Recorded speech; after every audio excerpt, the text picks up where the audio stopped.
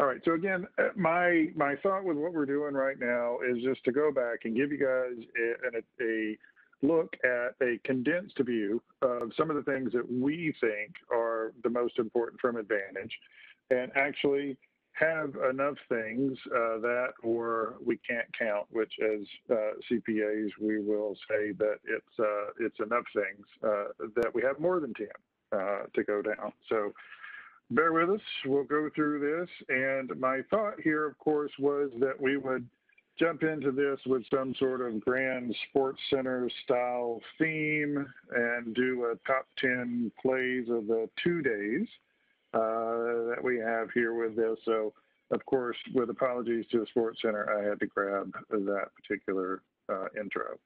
So, enough of the corny schmoozing. Let's get to the first of our items. This one, I believe, is Jim Norton. So, Jim, if you want to talk about this one.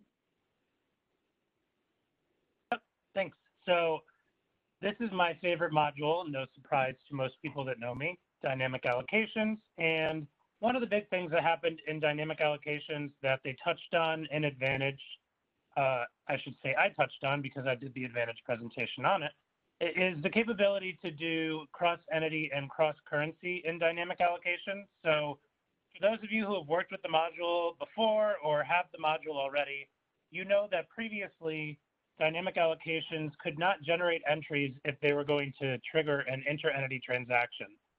Well, in release 3 of 2020, they released the capability for those journal entries to automatically create an intercompany transaction. So if you have things like shared overhead in a corporate entity that needs to be spread out to all of your other entities and have a fair share of due to, due from, dynamic allocations can handle that now. It can look across the entities and it can give every entity their fair share and automatically record the due to and due from.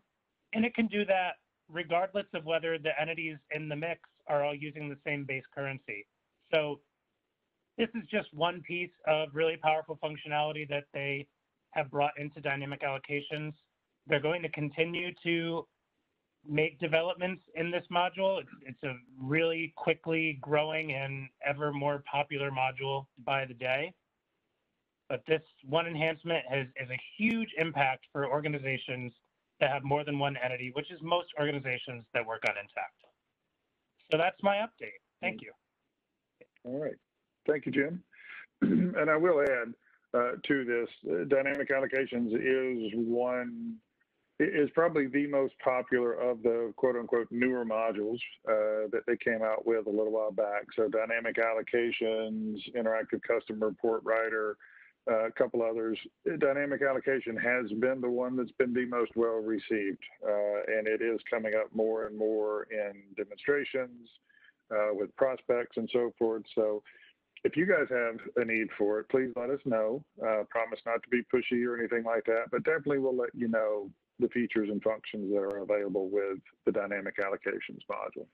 So, all right, let's take a look at the next one.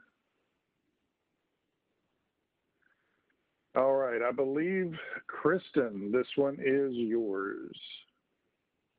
It is, perfect, thanks, Philip. All right, so this particular slide, something that I found kind of interesting, it'll be new, I guess, coming out in release 4, that there's a new custom report on the interentity transaction object. So if anyone currently uses that particular object in a custom report, they're now going to see that there's information regarding the source GL entry. So different attributes for that particular entry, and that's kind of what I bolded or highlighted throughout the slide here. Previously, that was not included. It was only attributes related to the interentity transaction itself. So again, in release 4, this will come out.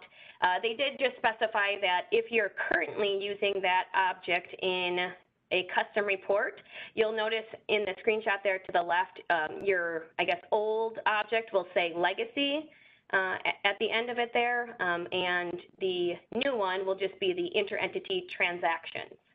So still all of the same functionality in terms of getting in getting in there and, again, choosing your different attributes that you want to place on the report. You can group things. All of that is still going to be the same. Just the idea that now there's going to be information with regarding the source GL entry there. Okay, great. It's good to see. And you know, one thing to point out here too is that in case you don't know with it, which hopefully you do, Sage Intacct does come out with 4 quarterly releases a year. So innovation like this at such a fast pace is one of the things that makes the Sage Intacct solution so widely awarded and makes it to where it is progressing so quickly with the advantage and the feature sets that it has. So that's good to see. And Kristen, don't go anywhere. I think this one is yours as well. Yeah, so in the next couple of slides that I'll review, I'll just kind of give some background. I'll say newer to Intacct, been working with Intacct for about a year. So some of these things, you know, some of you may know or be very familiar with, but I found them kind of useful, things that I kind of want to keep in my back pocket just, you know, in terms of getting used to the system and understanding how things work. So this particular slide talks about just managing cash receipts in Intacct.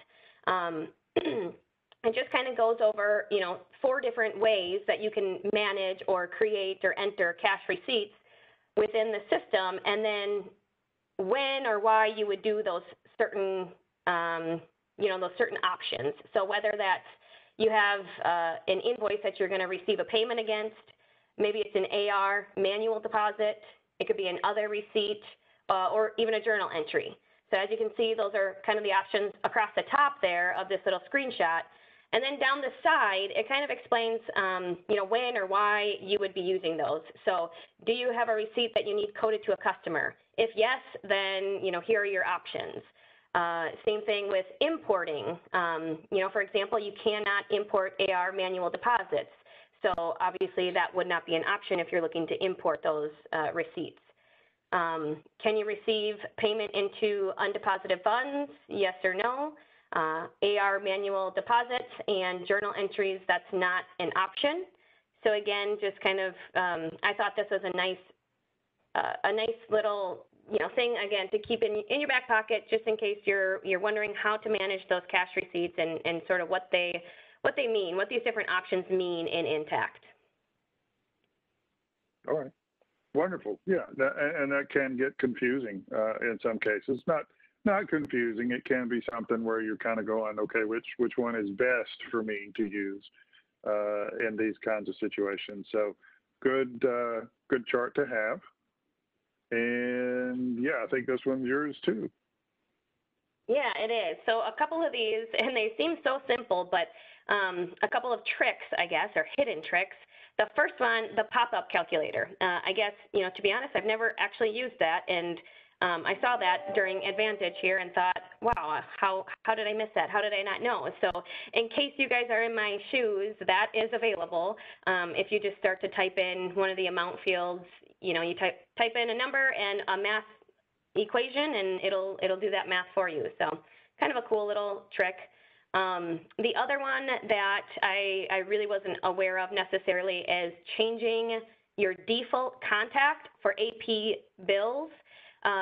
So generally when someone is going through the process of paying bills, it's going to be that person's email address that is used when notification gets sent, but you can actually set that to be someone else. You can have a default, you know, email address that comes from. And there's kind of a roundabout way to do it. So in the AP configuration, there's an option for payment approval settings, and you may not even have that turned on because you may not have payment approvals. You may not be using it. So what you actually do is you turn that on and kind of pretend that you are going to use it if it's not currently enabled. And then you can go ahead and choose the contact or the email that you want these notifications to be sent from. After you choose that, you're actually going to go deselect that functionality that you just enabled. You're going to disable that, and you say, you go through the prompts and you say, yep, I want to clear all of those approvals out, and that's fine. It's still going to take and keep that person's email. So now when you go to pay bills, it doesn't necessarily, the notification doesn't necessarily have to come from the person who's physically working through that process. It'll come from whoever you specified there. So I thought that was kind of a neat one. And then the last one, probably most people know this too, but just in case, there is the ability to do inception to date reporting. So when you're running reports and things, some people want to know, since we started Intacct, or the start of the organization, they want to do some reporting based upon that.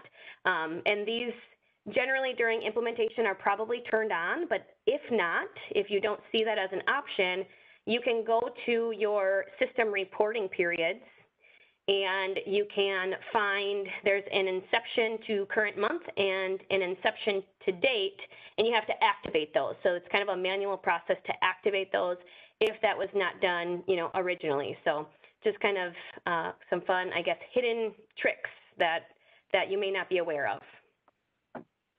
Okay. And I'll tell you too, I knew about the pop-up or know about the pop-up calculator, but I often forget it when I'm in doing a transaction, and will, pull up the calculator on my computer or one that might be beside me and use that. So good reminder that that's there and has a little bit of tape there too, so you can see sort of what you keyed. So that's a pretty neat little feature.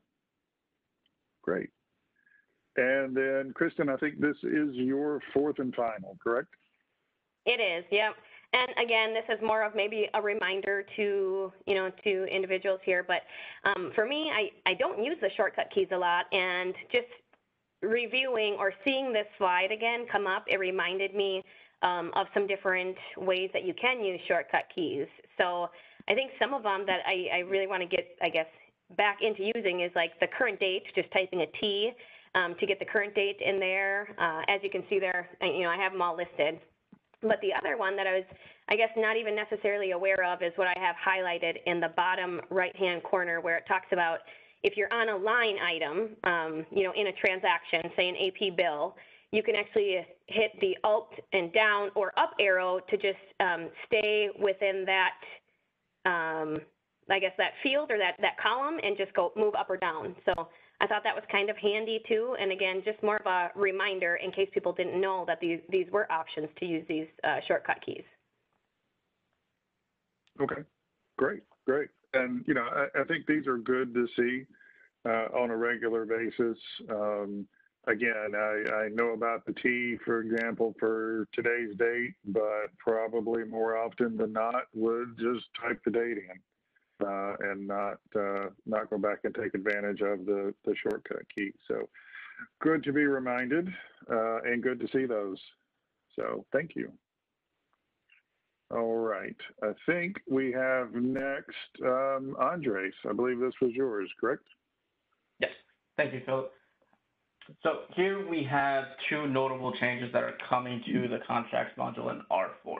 So the first one that I want to touch on are billing for partial periods. So this used to be done in contracts using billing templates or having somebody manually edit the billing schedule. So now there's a small checkbox that when you're creating the contract line, you can select prorate partial months, and it'll do all that math for you. So in the example that we have here, you can see that on 1/15, it's not taking the full $100, it's only taking $54.84. So that's going to come out in R4. The next one I want to go over is the ability to configure a single revenue journal now for contracts. So now that ASC 606 has been adopted, many customers may only need one revenue journal, so they don't want to enable both. Or you may have situations where you have both turned on and you no longer need your legacy revenue journals. So now when this comes out in R4, you can now hide this from your users. So when they're entering a new contract line, they only have to fill out the first one that you're actually going to use.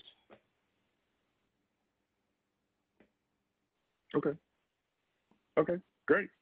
Thank you for that, Andre. Contracts module is definitely growing in Sage Intacct.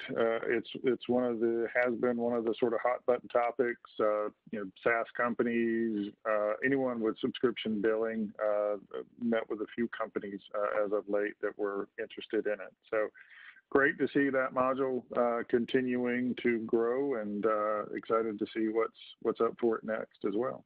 So. All right. Tabitha, I believe this was yours? Not mine. Not yours. Okay, sorry. Whose was this one?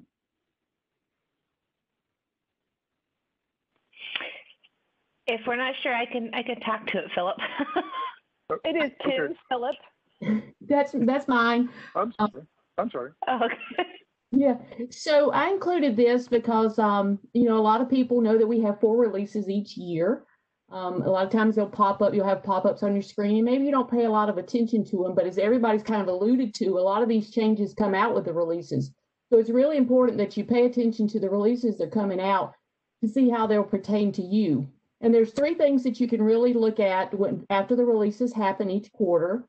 You can check out the release notes from the home page, and then you can do a deeper dive in to those by module. So over here on the left, you'll see you can go into accounts payable, inventory, see whatever pertains to you. So that's one way you can do a deeper dive. But you can also look at the release videos, and you don't have to watch the whole video. What you can do is skip ahead to, like if you want to see the credit card reconciliation video, you can skip ahead to the demo. If you don't want to read the first part, you can see the outline and just go ahead and skip ahead. And then the next thing is, a lot of times there's big releases that happen, like this time with the credit card reconciliation. So when you're in the cash management and the credit card reconciliation screen, you'll see at the top areas that you can access to tell you more about that feature as well with your in-product announcements.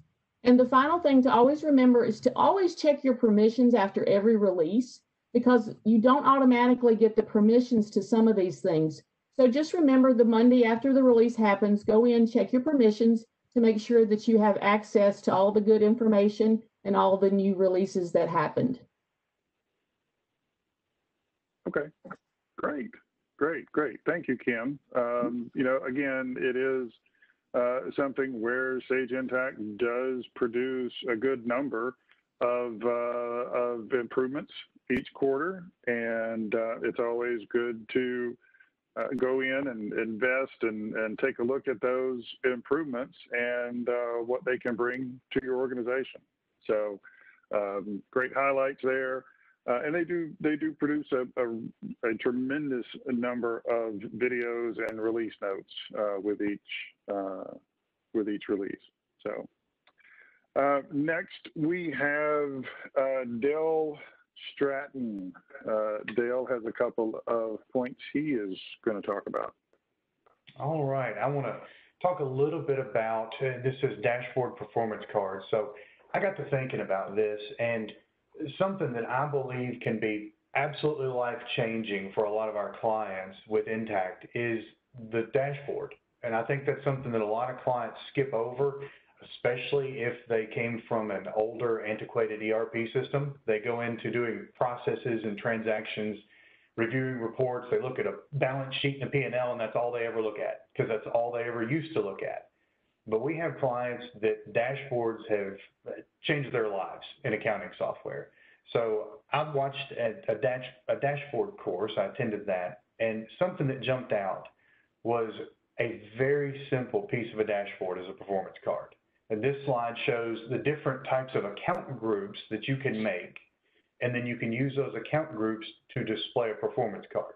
So all a performance card really is just a box with a value. It compares that value to a prior period or to another value, and then gives you a positive green up arrow or a negative green down arrow. It can give you a thumbs up, thumbs down, smiley faces, frowning. Basically, it's just a visual indicator to say we're doing well or we're not doing well. They're very easy to see, and you can use account groups. You can use statistical account groups. Notice so they've got number of employees. So we're either up on employees or we're down on employees. And then a computation account group. So current ratio versus prior month. So net profit margin, days sales outstanding, financial ratios. Those were the examples given. But performance cards are simple to set up and provide a lot of information at a glance. The next slide's mine too, Philip, I believe. It is. I'll just say real quick, I love performance cards on dashboards. As Dale said, they're quick, but I think they give you a lot of information just right at your fingertips. How am I doing versus last year versus budget, et cetera? I think they're very good to have. And I'll give an example. We have a client that in their previous accounting software, their CFO never logged in. They just asked for reports and looked at reporting information. And now that they can use dashboards, created several dashboards for them, put performance cards on there, CFO logs in, at a glance they can tell how the business is doing. This piece goes along with the performance card. So I see this happen quite often and have been at fault with it as well. So on your dashboard, if you allow filtering, say you allow filter by the date or by dimension, so you filter by department and the reports on your dashboard automatically update. If you have, say, a performance card that would be cash balance, and then you go filter by department office or department sales, where your cash balance or balance sheet accounts, so you may not have any sales transactions coded to that. So if you allow filtering on that performance card, then it's going to show up 0 and show poorly. So just a very quick, easy tip is if you have dashboard filtering on and your performance cards always show up like junk when you do, go into that performance card and turn that dashboard filtering from allow to not allow. That will fix that for you. Okay, great. And Dale, I think you've got one more, and I am on pins and needles to hear you talk about this one. So you guys will see as I move forward here. I'm ready for the explanation on this one. Okay, so I'll give you the quick background on this. So my undergraduate degree is actually in business communications. So I used to do a little bit of training and things like that around how to do presentations and how to speak. And I'll be honest, at the end of my second virtual conference in 2 weeks, this was the very last thing they did. You're a little bit virtual conference fatigued, if you know what I mean. And I thought, how are they ever going to have something that makes me not want to just go ahead and close my browser window, especially at 5 o'clock Eastern time. And then they had, and I'm going to butcher his name, and I apologize. It's Vin Jang. And he comes out, and he is a comedian slash magician slash speaker slash teacher. And it was fun enough that I'm sitting here watching this, and obviously in my dining room at home, and it's after 5 o'clock, and my wife's wanting me to do something else, and I'm going, hang on, I'm trying to watch this. And she said, what, learn how to do card tricks? So he uses magic as an example of it's just a problem that you can't solve, so it intrigues you. And he used the example of perspective, and I believe that's what he's doing here is he's talking about different perspectives on how to solve problems, and then he goes into speaking and gives very good examples and shows how if you speak at a monotone voice and no one wants to listen to you, and then how to actually change that about the way you present yourself and the way you deliver yourself. So I found it very interesting and actually kept me for an entire hour after 5 o'clock at the end of a conference. So that's saying something. Wow. That is saying something. Yeah. And that's good. It's good non-traditional advice, I would say, right? How you carry yourself, the tone at which you provide the information with, how engaging you can be will keep folks past 5 o'clock is kind of the takeaway. And I actually thought we were going to learn how to dance like Egyptians or something like that with this one, Dale. So good advice, but a little disappointed. I thought we were going to see you dance. No, not quite. I want people to keep watching your presentation, Philip. There you go. All right. So we have a couple here, and we'll bring on, Tabitha Schmaltz to talk about these. Tabitha? Yeah, my slides aren't as pretty as everybody else's. I thought, I thought you were going to fancy them up, Philip. No, so it's okay. I just have a few things that there are some improvements on that you may or may not have noticed if you work with reports and you're running them often. These might be exciting to you. The first is some improvements that they're making with reporting, where we now are going to have dimension balance reports that are available to us. So a lot of times we run, we wanted to see what the balance was in an account. So we run our general ledger, but it's hard to tell which pieces go to which dimensions. So we actually have the ability to do this either in a cascaded view or in a side-by-side view. And you can do this for any of your GL accounts. So the example here with the screenshot, we just have like Department 100, and we have it split out to see which, these are all like salaries and insurance, which of these accounts have for opening balances and period balances, and then your ending balances as opposed for each department or location or class. You could do this for any of your dimensions. The screenshot down below, we look at this as in a more of a side-by-side view as opposed to the cascaded. So this is where we could see all of our Department 100, the site, and each of the accounts. So if you have a need to export this, one of the formats might work better for you. But just a really cool extension of how we can get additional information out of Intacct. Okay, so one point and one question for you. Question, is this currently in the software now, or is this upcoming? I believe it's in R4, which is just right around the corner. Okay. And someone can correct me if I'm wrong, but I'm pretty sure it's R4. Okay, because that does look pretty handy to have. I've run into situations with folks that wanted things like that before.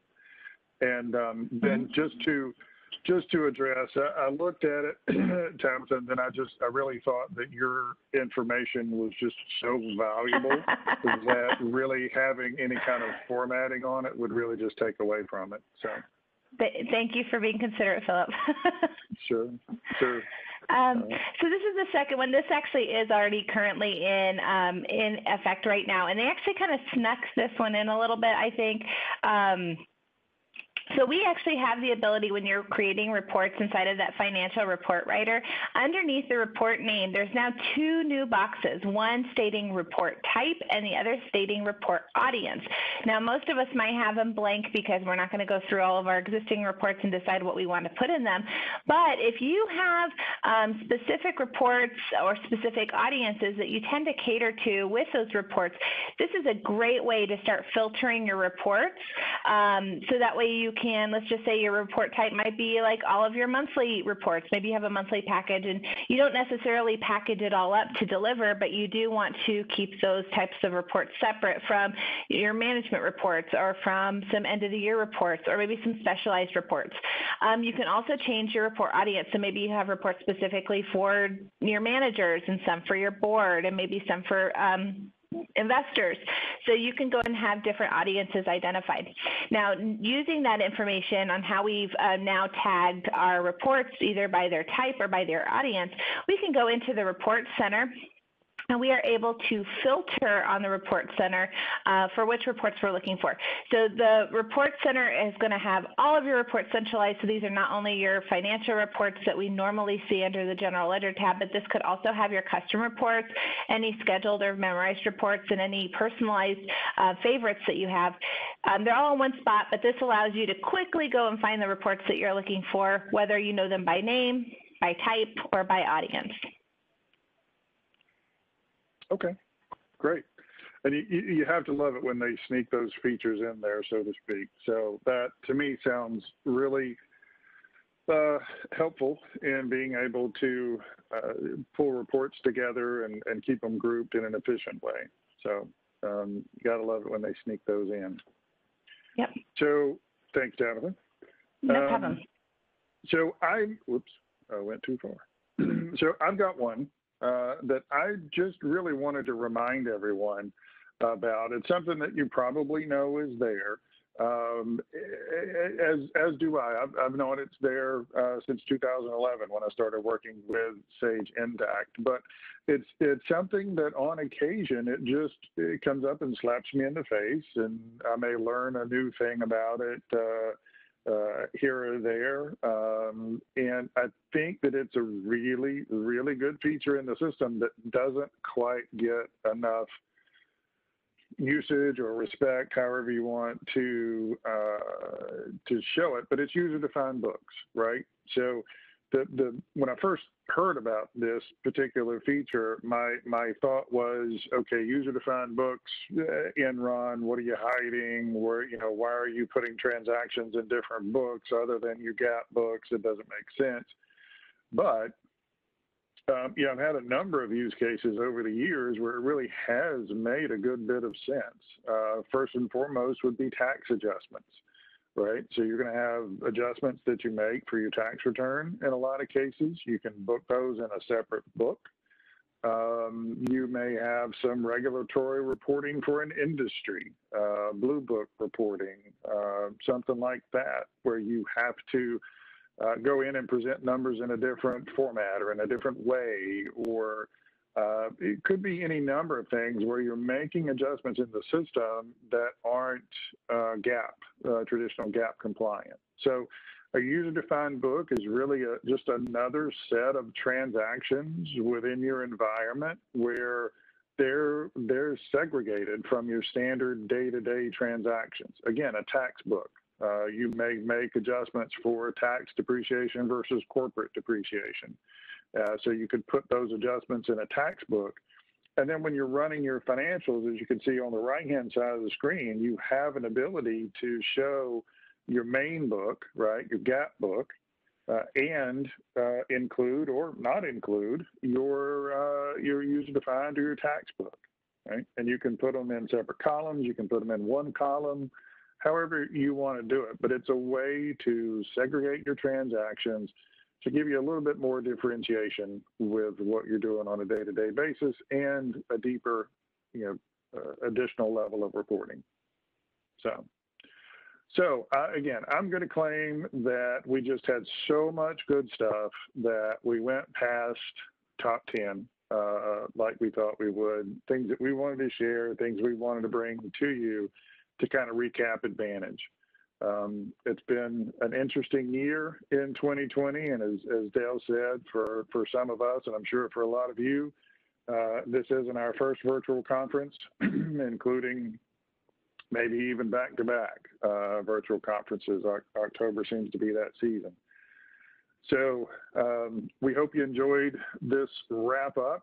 I thank the team for being here, Jim Norton, Kristen Lensmeyer, Andres Chavez, Tabitha Schmaltz, Kim Denton, Dale Stratton. Hope I didn't leave anybody out. And myself, of course, and Jenny Patterson for putting all this together. So thank you, everyone. Appreciate your time and look forward to more events from us. And certainly if you have any questions, please feel free to reach out. Thank you.